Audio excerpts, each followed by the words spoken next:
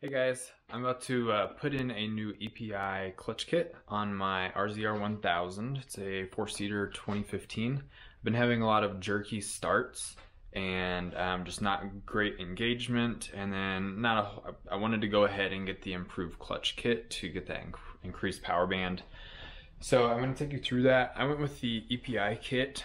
I heard a lot of good things about the Dalton kit as well, but I knew that I wasn't going to be making that many adjustments to the kit, so I thought I'd go with a more straightforward one, less things to actually go wrong with it in the long run. So this EPI kit includes the springs, a new helix, and also the new weights. So we'll go through taking off the primary clutch and the secondary clutch. We will put on our new gear and then get that back up. A couple of things that I got. I also just grabbed a new G-force belt, the primary clutch pulling tool, the clamp to clamp down on the clutches to counteract that spring force, and then also the EPI kit here. So looking forward to getting this new kit on. We'll go for a test drive afterwards and let you know how I like it.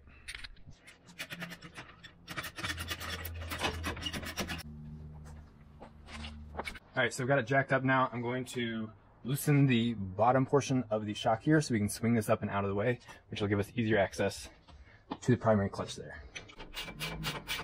Alright, I took this bolt out on the bottom. I just lifted it up, swung it to the side. I'm going to set it here on the tire so I can get access in here. I'm going to loosen this pipe clamp, go around and loosen each of these bolts on the clutch cover. Alright, so we've got the cover off. You can see the primary clutch and the secondary here. I'm not going to worry about taking off the belt right now because that'll just come off with the clutches. So right now we need to loosen this bolt here and then this guy. Because this whole primary clutch would want to spin as I'm loosening this, I'm going to put a big rod right through here. So we're just going to slide that in there. Make sure you don't go through this portion where there's stuff you could damage. Go through these larger portions and not through the middle where there's a spring. So just right through there should be fine. I've just got it supported up against this engine mount.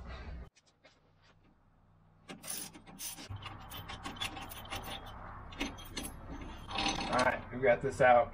Make sure you don't lose these two washers on the end. Alright, so this is the clutch puller tool that I have. This one is a Tusk brand. Basically, you just thread this in. There's some threads here. We'll just thread it in by hand, and then once that's nice and snug, we'll go ahead and start tightening down on this, which will then push against the crankshaft and pop this off. It may come off nice and smoothly. We may end up with a nice loud pop as this clutch comes off of here. So we'll go ahead and we're going to thread this in.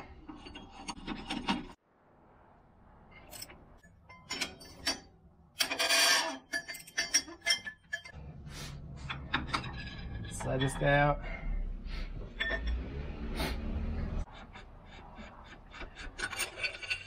Did his job.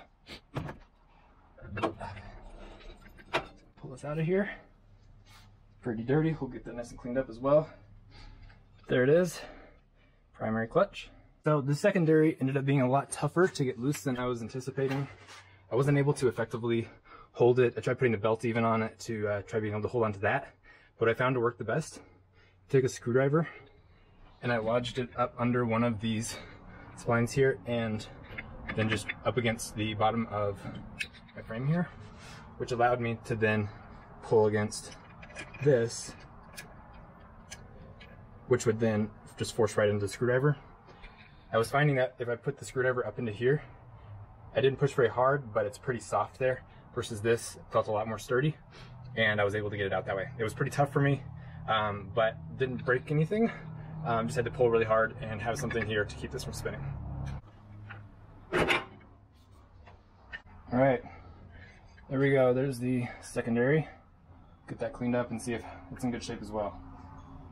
All right, so I got both the clutches off, got them sitting over here, about ready to start doing some of the EPI Clutch Kit install. But I did notice also when I took this belt off, there's a tear here and some uneven wear, so good time to be replacing this anyways. So glad I ordered a new one. All right, now I'm gonna go ahead and clamp down on the primary clutch and get that taken apart. I went ahead and purchased this. It's a clamp that you mount in your vise, and then the size of this here, first you slide your clutch over the thread, and then this presses down on your clutch. So it removes the pressure of the spring for you to remove the cover and everything.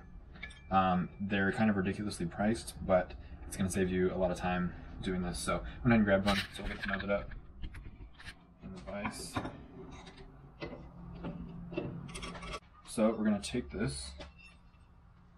I'm going to take these top bolts out of here. Here, and I'm going to go ahead and slide this over. Get this clamped down.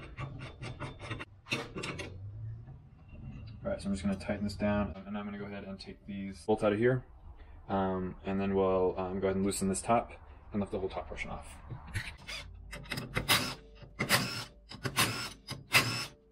Now we're going to go ahead and loosen this up. Before I do this, actually, I'm going to make a mark on here and here, so then I know that how to line this up when I put it back on.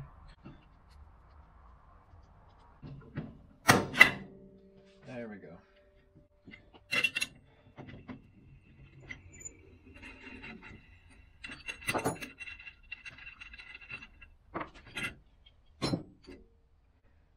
So there we have it. Got that all taken off, and you can see it's really dirty. So we're going to get that all sprayed out and cleaned up as we are replacing these parts as well. Alright, so we got the top spring off now. We're going to go around and replace these weights here. So we're just going to take out this little bolt, little nut here. You can see they don't need to be tight, so then we aren't going to tighten these all the way back down. So we're going to take these out, get the new weights that are supplied put back in. We'll put the new spring in, and then we can go ahead and put the top back on.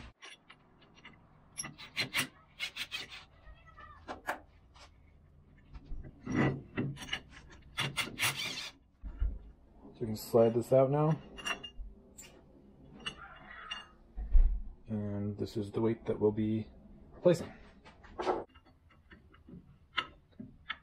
Still a little stiff, but not as bad. Alright, there it is. Alright, these are all through. I'm going to go through and put these little nuts on there. Again, we don't have to tighten these down super far. So we got all these in, and again, you don't have to tighten them up a whole lot. You should be able to still move them. You can see our weights move freely, which is what we're looking for. Alright, so just drop my spring in, make sure that it sits down in there nicely. And I'm going to put the top on. Remember, I put these two X's on here to make sure that lines up with the way it came off of here. So I'm just going to go ahead and lower that in there. And now I'll go ahead and clamp this down once more.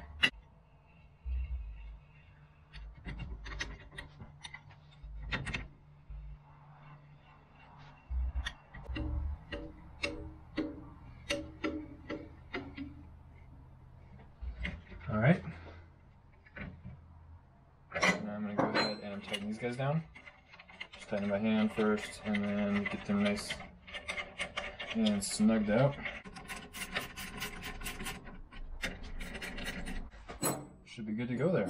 Go ahead and loosen this up.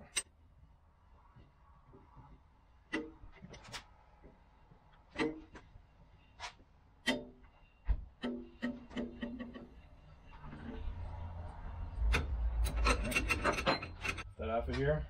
So now we put in our new spring, and we have our new weights all the way around. Now I'm going to do something real quick. I'm going to go ahead and drop this right back on here,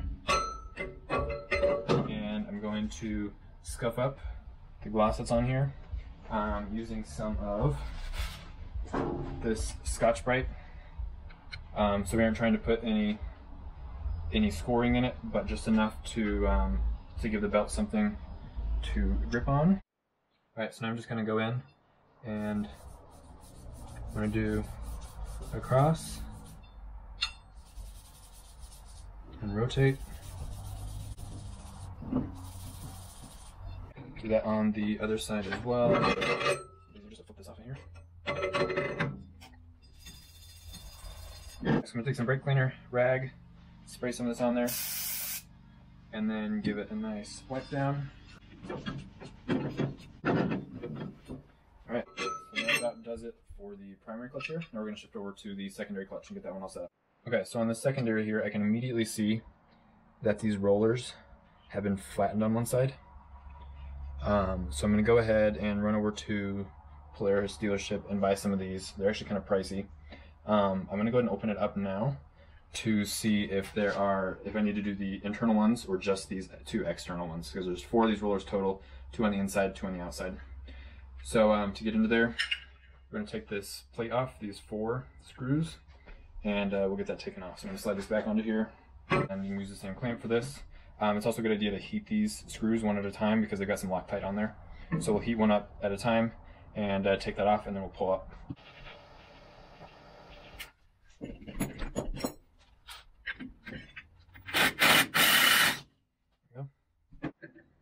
Alright, so I got this pulled off. You see this is the stock helix that we'll be replacing with the one supplied by EPI. If you take a look into here, you can see that these rollers look just fine, so I'm not going to worry about replacing them.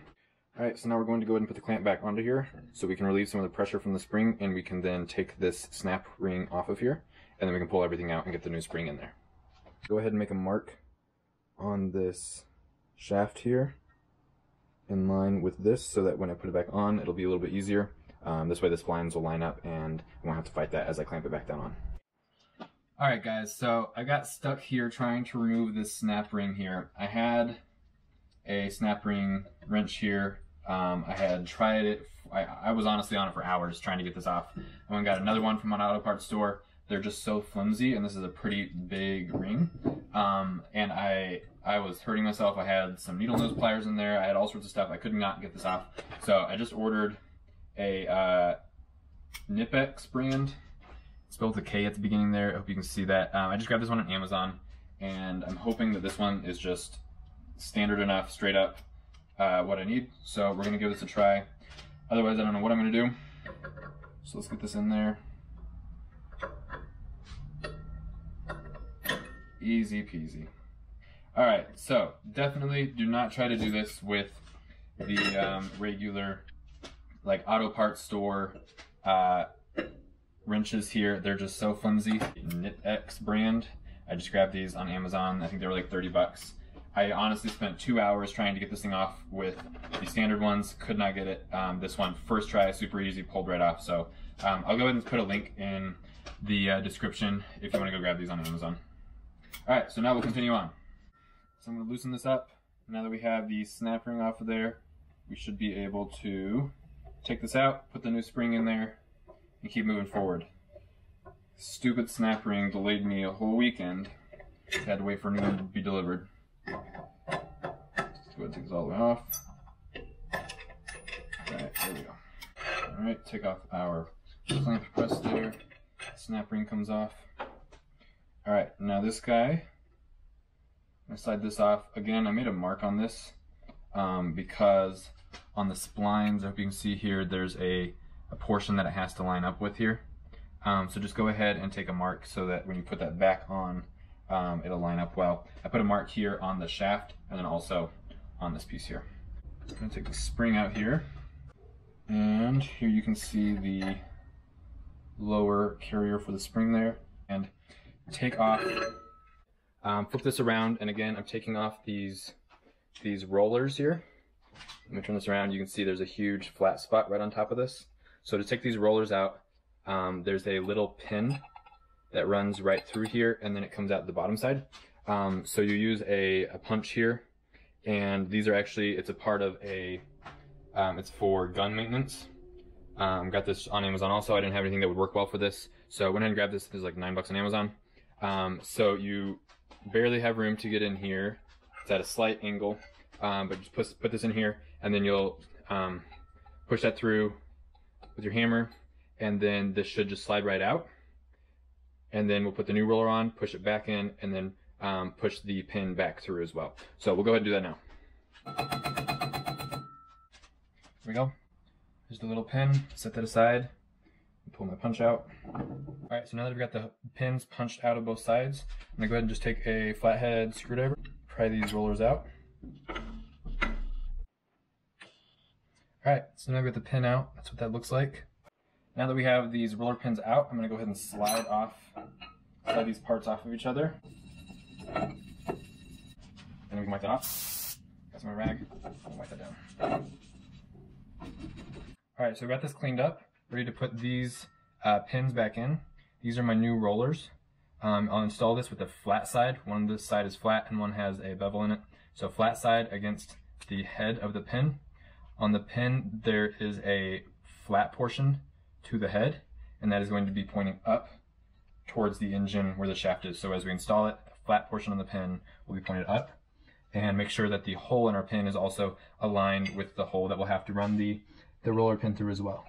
So I'm going to go ahead and slide this in here. All right. I can go ahead and put the pin back through to hold our roller pin in. All right, you can see in here, this is where we were punching those pins back in. Now we're ready to go ahead and reassemble. We will first put in the spring cup down in here and put in our new spring from EPI.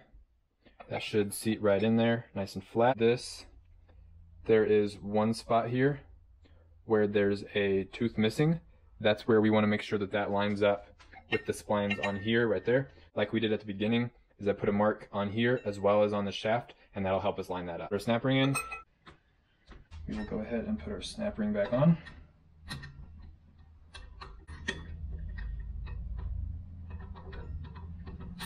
And just make sure that that's seated in there nicely. Then we can go ahead and back this off.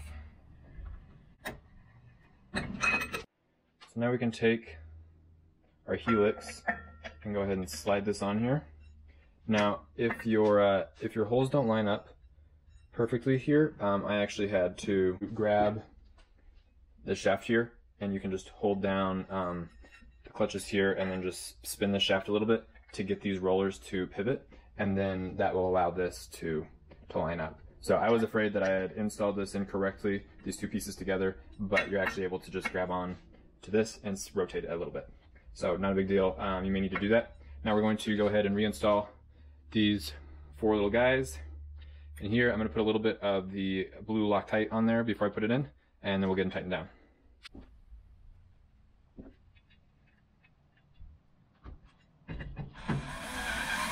We're good to go on this guy, and we've already done the primary, so we can go ahead and reinstall these and just wipe this down real quick with some brake cleaner. So now we're going to slide on our secondary clutch.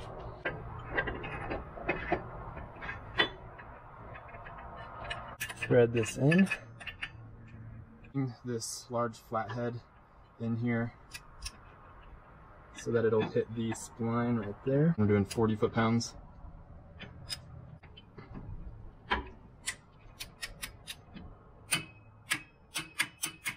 Alright, there we go. So that worked pretty well. So if you have a large screwdriver or something like that you can wedge in here, and then just prop it up against one of the splines there, and then back to the frame here. That seemed to work pretty well for taking it off as well as reinstall. Now that's tightened down, I'll go ahead and put the belt on, and then we'll put on the primary. You go ahead and make sure that the letters on this are reading left to right. Go ahead and just get this started a little bit. This over.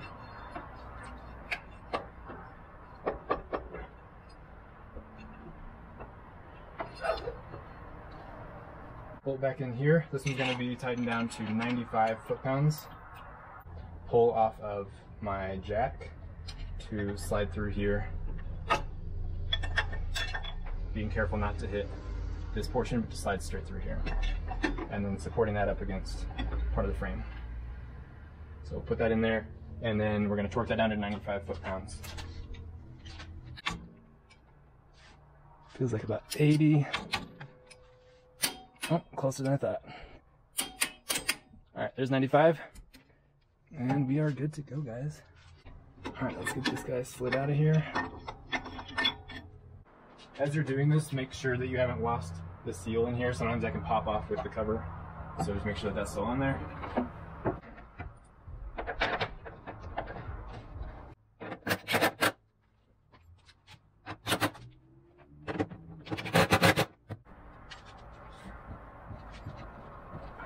Slide this right back on, and go ahead and tighten this up. And then we have this little bracket up here. We'll go ahead and tighten this back on. So now it's time to swing this shock back into place. Alright, jack's off. see how this clutch works.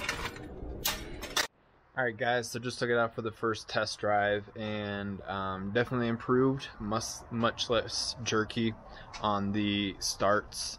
I didn't notice a crazy amount of like increased power, but it did feel like it was just a much smoother acceleration. Especially I was just test riding it on an asphalt, and so that's when it gets really jerky on the starts. So honestly I was pretty impressed with that. So overall, the EPI clutch kit for my RZR 1000 XP 4-seater, it's 2015. Pretty happy with it, pretty easy install. I watched a couple YouTube videos, and there weren't a whole lot of like individuals doing it. It was mostly businesses and stuff, so I wanted to provide one of my own. So that's why I went ahead and did this. And I also wanted to share that, so the tools that I got was the clutch compression like clamp tool. I found that really useful. It's really expensive for what it is, but you'll use it a lot during the install, and so I found it pretty beneficial.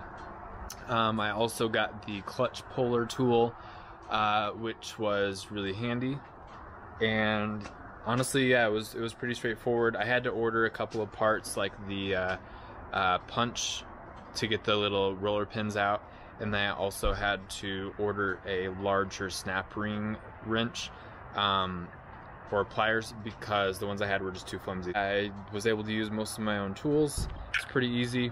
I'm happy with it. Again, the reason I got EPI versus some of the others like the Dalton kit is that I know that I'm not going to be making a whole lot of adjustments or setting changes to it. I don't do any crazy driving, so I figured, you know, one size fit all would probably be better for me. And so as I keep driving, I'll definitely let you know if I experience anything I don't like, if anything gives out.